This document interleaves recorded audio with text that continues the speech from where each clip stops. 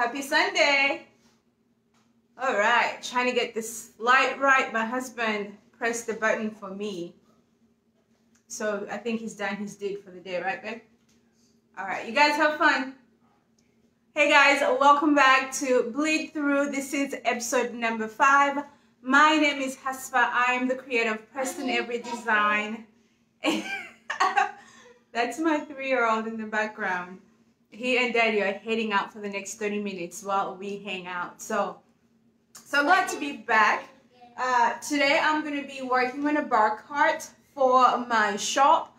I try to keep the projects that I do during this segment very simple so that I can talk and work at the same time. Maybe one of these days when I master the art of talking and painting, then I'll start doing some more elaborate projects. But for now, I'm keeping things simple so that we can hang out.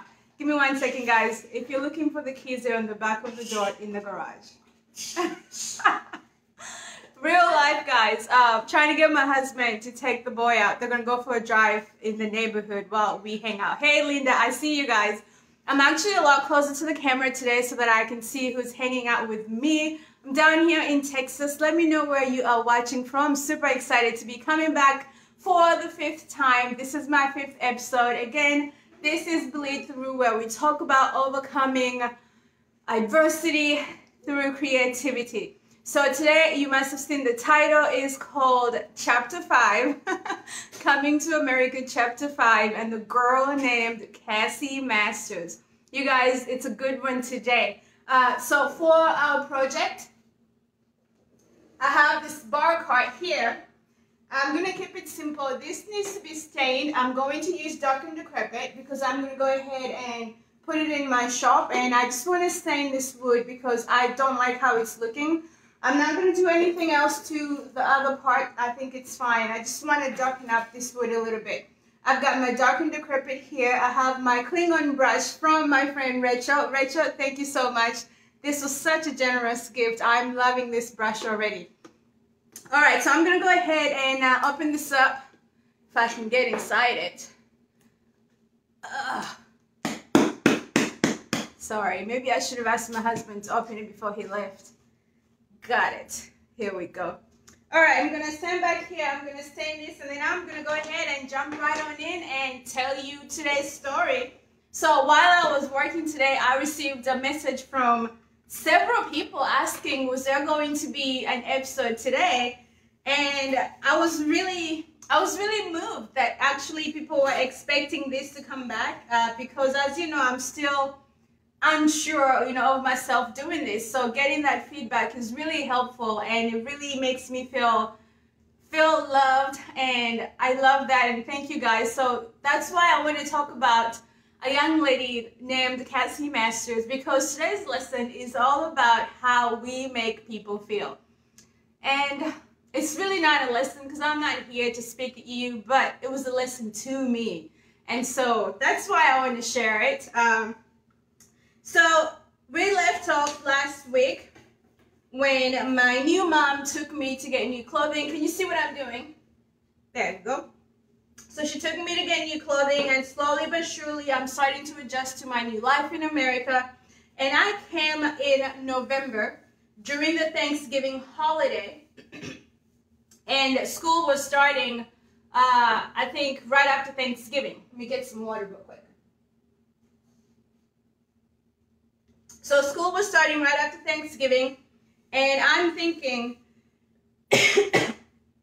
excuse me, I'm thinking that my mom's going to let me at least have some time at home before I start school. But no, guys, she threw me right into the thick of things. We started getting me ready for school even before Christmas break was out. So those following days, during the Thanksgiving break, she took me to the school, got me registered, and the school was called Sugarland Middle School. Sugarland Middle School. And I was going to be in the 6th grade. Now, because of how the educational system is set up back home, I was actually put behind when I came to America because according to my age, I should have been in the 6th grade and not the 8th grade, even though back home I was in S3, which is the 8th grade. And you know, the education system is so far advanced, like how we learn, it's so far advanced that, you know, I was ready. I just didn't want to go. Hold on, guys. I have a cough coming. Excuse me. All right, so maybe if I get a little closer so I'm not screaming, that'll help a little bit.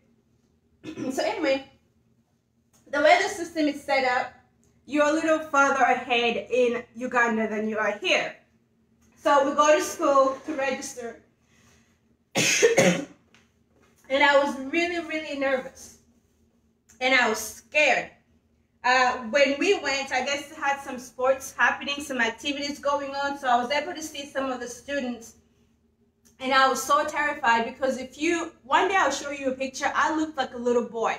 Because back home, girls don't grow their hair, right?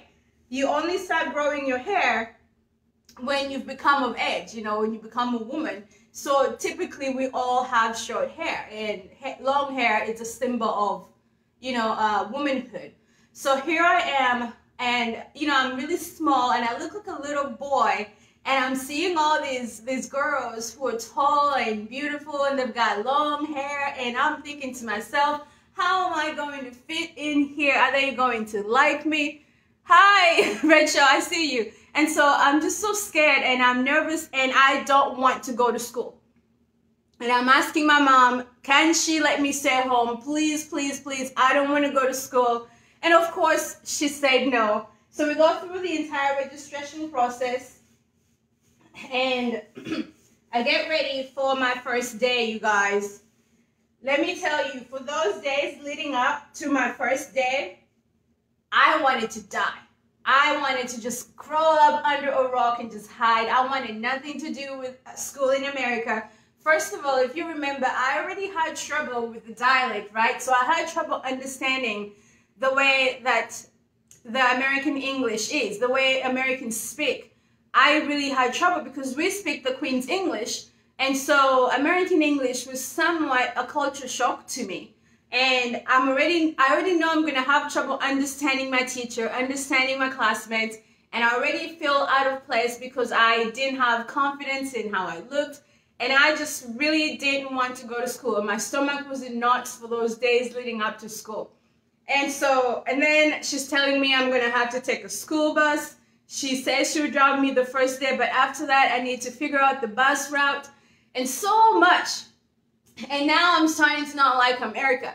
You know, all the good things, the chicken and the clothing, all on the pear tree and all those wonderful things we talked about, they're now starting to kind of get on the back burner because now there's this big old obstacle in front of me, which is school in America.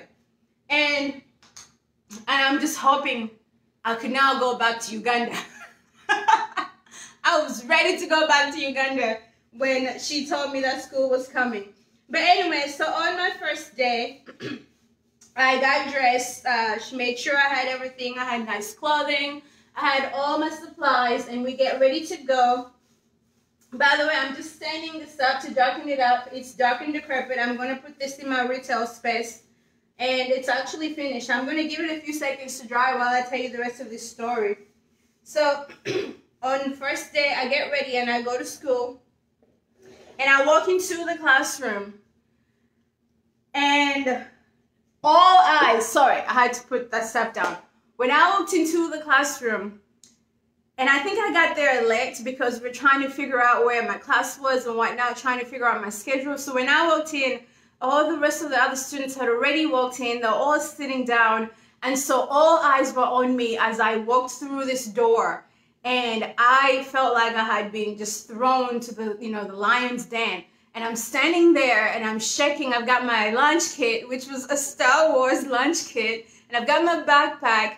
And I'm wearing black jeans and a black and white t-shirt, I still remember, and brown shoes. And I'm standing there in front of, you know, in front of the classroom, and I look over at the teacher and I look over at the student. But guess what? I couldn't tell who was the teacher and who was a student because the teacher was really slender and she was really thin and she looked like some of the kids. So I just had no idea where to go. So finally she calls me over, she talks to me and she takes some paperwork from me. And then she turns to the classroom and said, okay, guys, we have a new student who wants to be her friend. And nobody wanted to be my friend. No one raised their hand. No one said anything. And so I'm standing there and I'm wondering why the teacher did that. She never should have done that, because I just feel like that was not a good thing to do, because it was terrible for my morale. So I'm standing there and no one is saying they want to be my friend. And I'm the only black kid in the class. I'm the only black kid. I'm the only African kid at that. And I'm looking like a little boy, and I'm sure they couldn't even figure out if I was a girl, if I was a boy. They were just so confused as much as I was.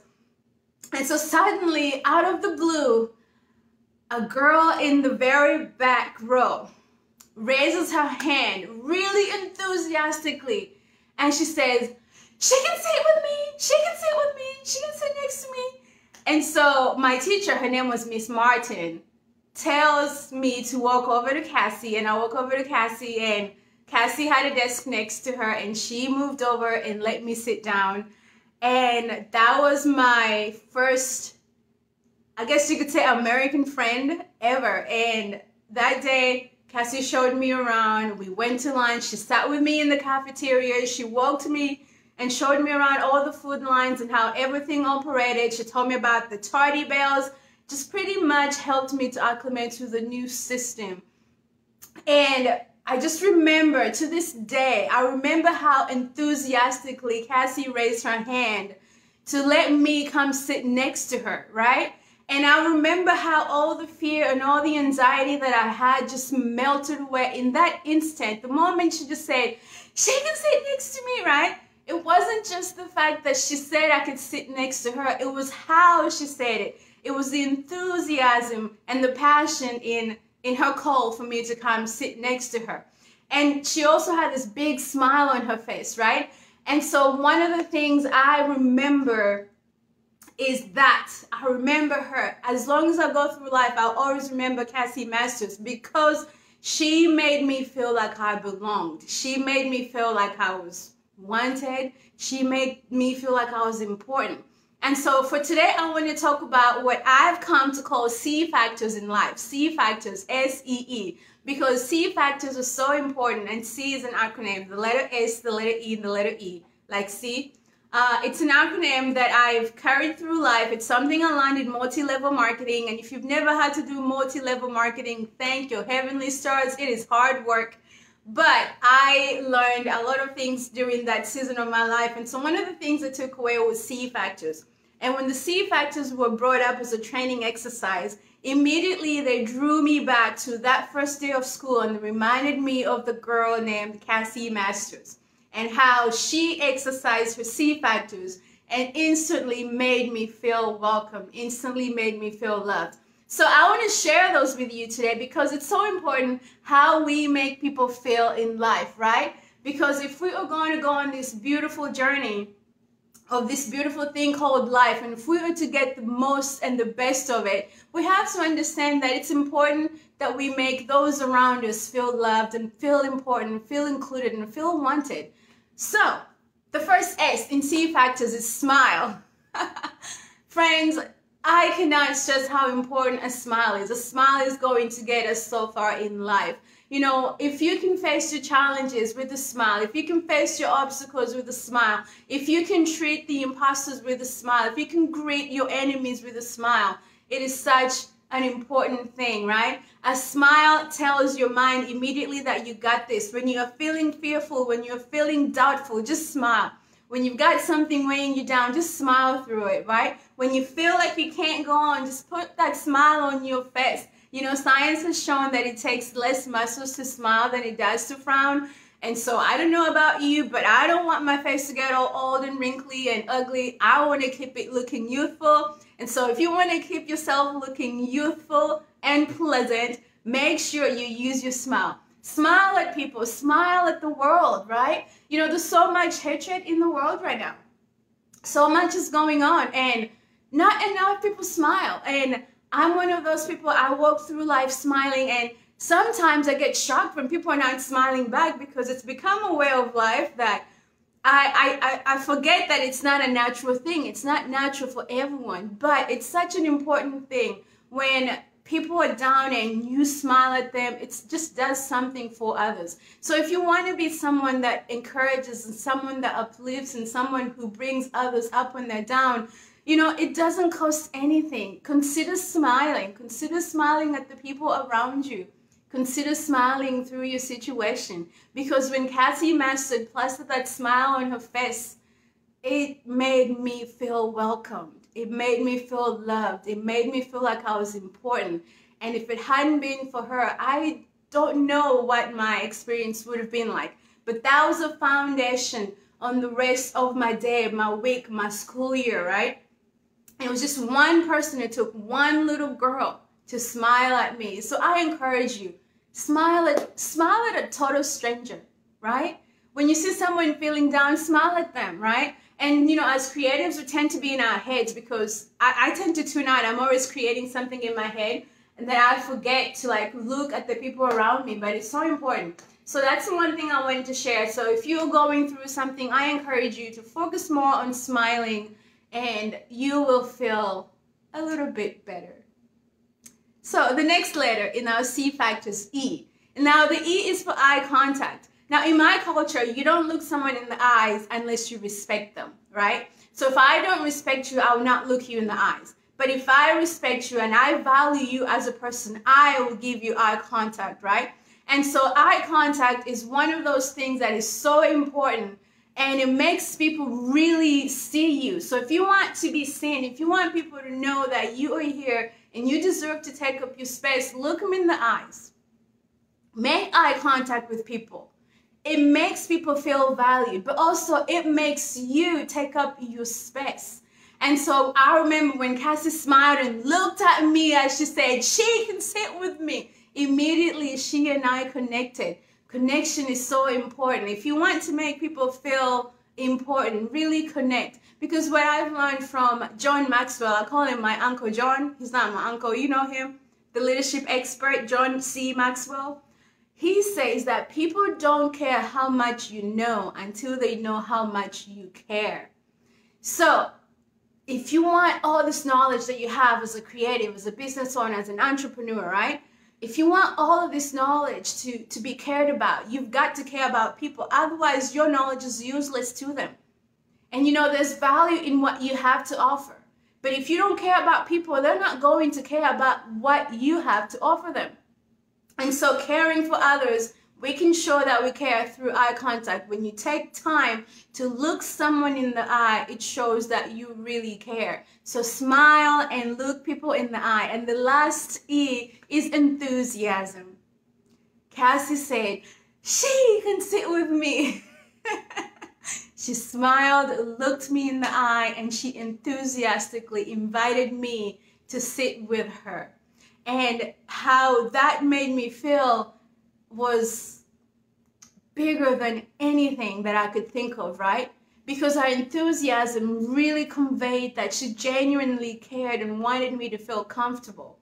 And so I want to talk about enthusiasm, going through life enthusiastically. Now, this is not just about, you know, interacting with people. It's about dealing with all of our situations. Let me grab my brush and put my second coat on this real quick because it's dry now. I'm going to move a little closer to you. So we've got to go through life enthusiastically, right? We've got to face our problems with enthusiasm. See every problem as an opportunity, right? There's a quote that says, the only thing that guarantees a successful undertaking of any challenge is a belief in the beginning that it can be done. The only thing that guarantees a successful undertaking of any challenge is a belief in the beginning that it can be done. Well, how do you tell yourself that things can be done? Enthusiasm. When you've got so much trouble, right? If you can change your attitude and enthusiastically approach a situation, I guarantee things tend to move a little faster. I remember when I was trying to get out of debt. I was a single woman. I was 22. I was 22, and I had a lot of student loan debt, and my job wasn't paying well, and I had incurred a lot of credit card debt, consumer debt. And I remember knowing and understanding that I was going to need to get out of debt. And I told myself I was going to get excited about getting out of debt. I was going to stop groaning about paying my bills. I was going to get excited about every single payment that I made towards my credit card. So I went through the Dave Ramsey plan, Financial Peace University. And when I wrote down my debt, you know, when you start doing the debt snowball, every single time I made a payment, I got excited. I celebrated. I threw little get-togethers with my friends to celebrate getting out of debt. And I approached it with enthusiasm. And it made a world of difference. Every obstacle that has come my way, if I tell myself that I can do it, it feels a little easier to do it. You know, when I was in middle school, I was a runner. And I hated practice because it was so hot. You know, I'm down in Texas. It's hot out here. When it's hot, it's really hot. And so I didn't like track practice. But then I remembered, if I can get excited about it, then it was nothing. And so I'm not saying that enthusiasm is going to be the end all to all your problems, but it's going to make things that you have to go through a little easier. If you have to go through your troubles anyway, you might as well face them with a little enthusiasm, right? And so, you know, enthusiasm is beyond not just how we treat others. You know, I remember earlier this May when I went to Florida and I met Dionne Woods.